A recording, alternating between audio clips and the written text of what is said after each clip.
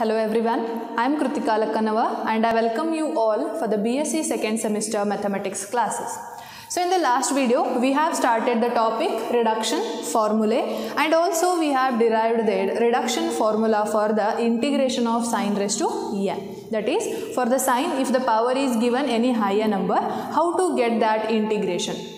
Okay, for that one formula we have derived. Under that, we will take some examples in this video. So the first example I will take is integration of sine cube x. So this integration of sine cube x we will solve by using the reduction formulae.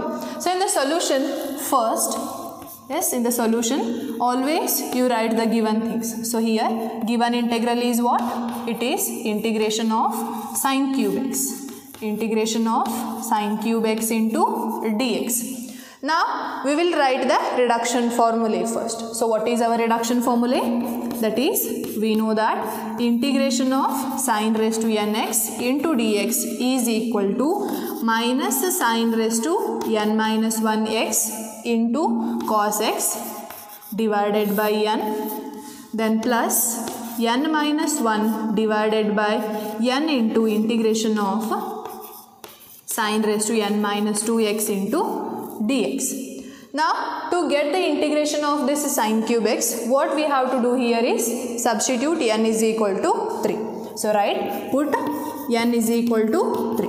Okay. So n is equal to 3 means what it becomes? Integration of sine cube x into dx is equal to minus sine raised to n minus 1 means 3 minus 1, that is 2. Sine square x cos x divided by n is equal to 3 is there, then this plus n minus 1 means 3 minus 1, that is again 2 divided by 3, then integration of sine raised to 3 minus 2, that is 1 into dx. So this is our formula, okay, according to this reduction formulae. Then now simplify this, that is equal to, I will write minus sine square x cos x divided by 3 plus 2 by 3 integration of sine x, that is minus cos x, and don't forget to write plus c, that is integration constant. As here integration is indefinite, means limits are not there. After integration you have to always add this integral constant.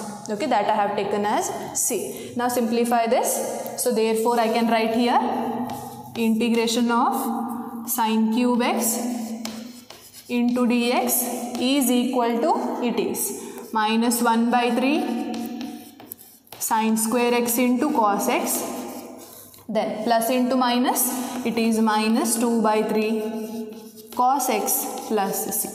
Now this is the integration of sine cube x by using the reduction formulae. So first is what? We have written the given integral. Okay, same procedure we have to apply for the further example also.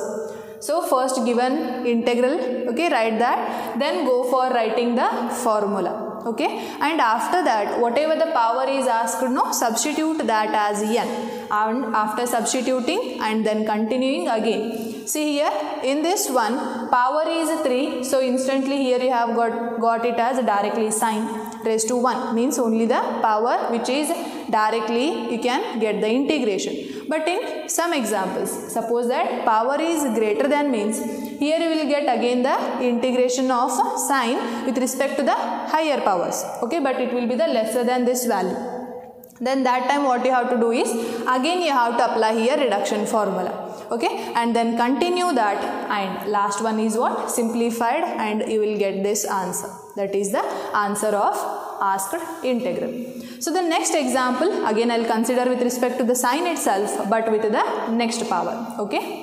Next example I will consider is integration of sine raised to 4x. First we have taken sine raised to 3. Now I will take the example of sine raised to 4. Okay. So in the solution again writing the first given integral, that is given integral is integration of sine raised to 4x into dx.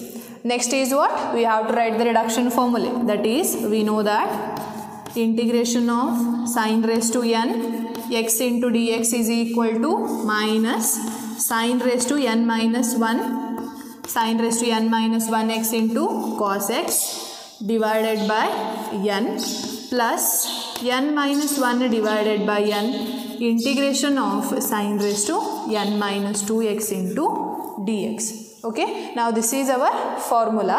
In this we have to substitute as n equal to 4 because sine raised to 4 is there. To get that as here sine raised to 4, we have to substitute n is equal to 4. So right here put n is equal to 4, then that implies integration of sine raised to 4x into dx is equal to minus sine n minus 1, that is 4 minus 1, it is 3, then cos x divided by 4, n is equal to 4 is there, then plus n minus 1 is 3 and this divided by 4, integration of sine n equal to 4 means 4 minus 2, that is here we will get it as sine square x. Okay, now see here, this is the simplified term, but here again we have got sine raised to some power. Again for this integral we will use the reduction formulae, that is for this integral we will substitute n is equal to 2 in this formula.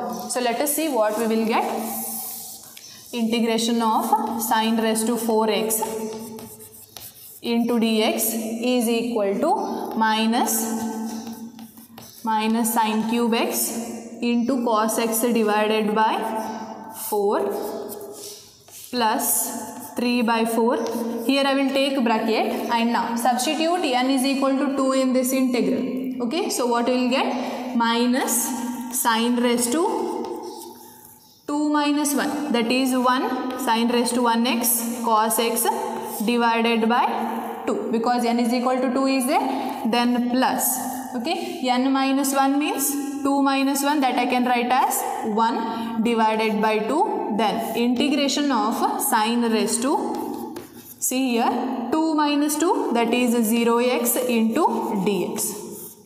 So now this is the integration of sine square, that is integration of sine square x into dx. Okay, simplify that next term, writing this one as it is, that is minus sine cube x cos x divided by 4 plus into minus we will get it as minus 3 by 4 sin x into cos x, and that divided by 2 is there, that I can write here 4 into 2, then plus 1 by 2. See here any value, yes, it may be any function or any value, if it is power as 0 we all know that that value is 1. So here it is integration of, we can take it as 1 into dx. Then its integration what we will get? It as x, and again lastly plus c, that is integration constant. Now this one I will write is, that is 1 by 2, and one more thing I have forgot is that this one. Okay, 3 by 4 we have to multiply here. Then continuing this one, minus sine raised to 3x cos x divided by 4, then minus 3 by 8 sin x into cos x plus it is 3 by 8x and plus c. Yes, it is what? Integration of sine raised to 4x into dx. Okay, so this is our required integration value or integral value of sine raised to 4x. Okay, what you have did here, first we have written the given integral as it is, then we have considered the reduction formulae of sine raised to n. Then we have substituted n equal to 4 because here power is 4. According to that we have got this term, and again here integration of, that is sine raised to 2 is there. Means again for the same function we have got power. Here we will use this formula again. Then substituting n is equal to 2, yes, we will get like this, and simplification, and then we will get the required solution, or you can take required value of the given integral. Okay, like this you can find the example, that is like this you can find the solution of these functions. Whatever may be given the power of this sign, you can use reduction formula again and again, and then you can get the complete integral value. Okay, yes, then in this video I have taken 2 examples. Then in the next video again I will take some more examples on the reduction formula of sin raised to n itself. Okay, thank you.